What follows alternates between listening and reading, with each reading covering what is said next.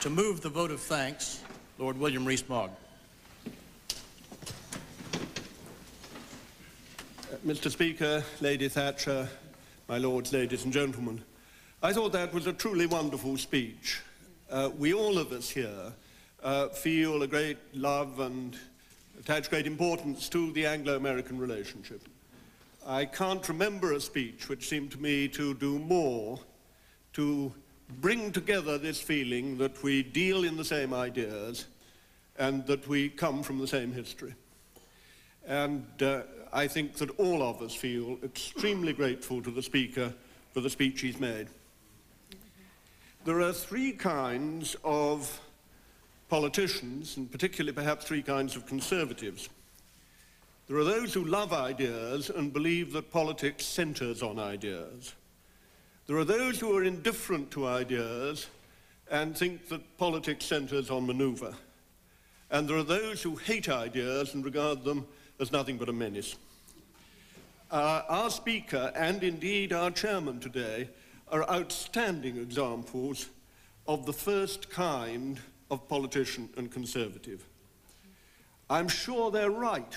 It is ideas which determine the history of mankind and the history of human society. We know that the Speaker has already shown that ideas can be turned into events, can be turned into realities. His contract with America not only produced a great election victory, and a very remarkable election victory, but was also fulfilled. It changed the actual policy of the United States and changed the society of the United States and the prospect for the future of the United States in ways which were wholly to the advantage not only of the United States, but also of the rest of the world.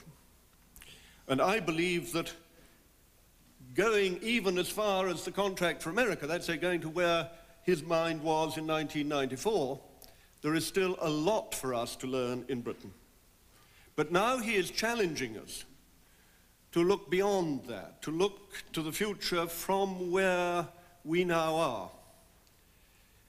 And he is right, I am sure, and I believe that we would all agree with this, to think that we have to face very great changes, that we have to face very great challenges, that these challenges are real, that the world into which we are moving and the world in which we shall be living in the next century will be a different world.